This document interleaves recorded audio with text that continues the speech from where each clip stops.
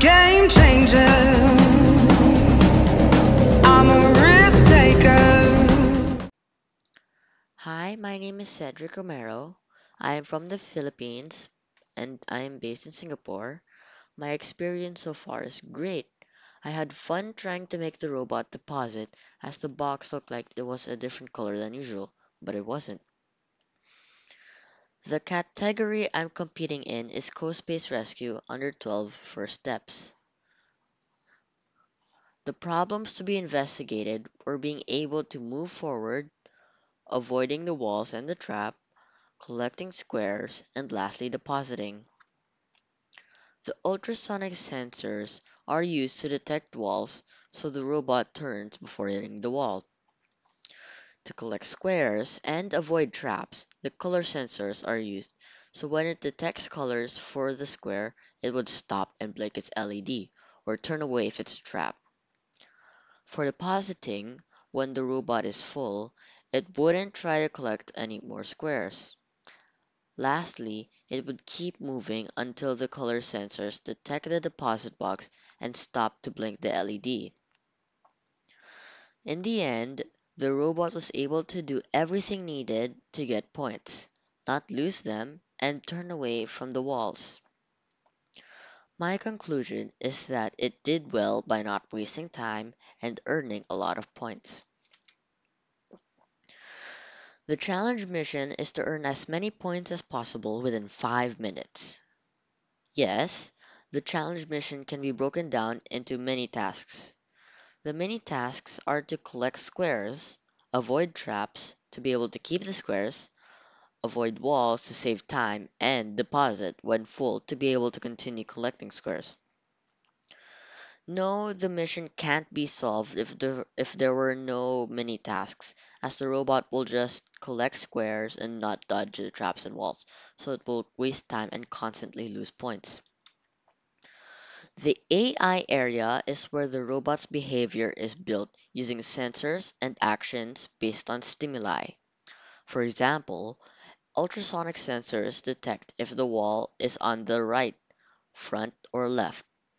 It will turn to the opposite side of the wall to avoid the obstruction. If the color sensors see a square on the left, it will collect it. The tools are the ultrasonic sensors that help the robot detect walls. Color sensors, when used together, determine trap position or something to collect. Loaded object is a resource that needs to be managed since losing collected squares means losing time and points. The advantages are that the robot will be able to deposit when full, not collect more squares to avoid time wastage, and turn away from the wall or trap when it's near one. Methods are 1. Moving forward, 2. Trap and detection, 3. Square collection, and lastly 4. Depositing. In moving, the robot moves forward until it detects a trap or wall that needs to be avoided. The robot normally moves to the opposite side of the obstruction or to the left when it's in front. When it detects a square, it will pick it up. Once it is full, it will stop collecting squares and keep moving until it finds a deposit box. Once it finds one, it will blink its LED to deposit.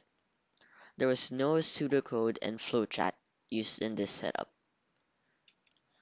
A difficulty encountered was when the wall was directly in front of the robot. It would always hit the wall even if it's programmed to turn before hitting it. The fix was to increase the speed of the turn. A difficulty encountered was when one of the color sensors detected the trap. It would zigzag too much along the border until it reached the corner. This was possibly caused as it did not turn enough. When I reversed the turn of the wheels to avoid traps, so it would not enter the trap fully, but let us use the border of the trap edges as a path closer to the deposit boxes. I tried a few different settings for keeping away from the trap. trying to reverse the turn, which had a lesser chance of getting trapped on the outline, but it would also have a lesser chance of getting into the deposit box. Increasing the turn would still get the robot penalized in the trap. The best one was to reverse the turn but decrease it slightly so it smoothly follows the trap edge. I would look into increasing the speed slightly so it can go to the deposit box quicker.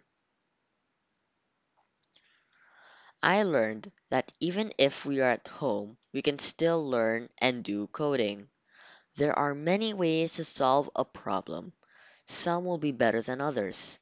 Practice is very important for getting good results. The most important points I wish to share with the other competitor is to do their best and that they should be positive even if they lose, as we all gained robotics experience.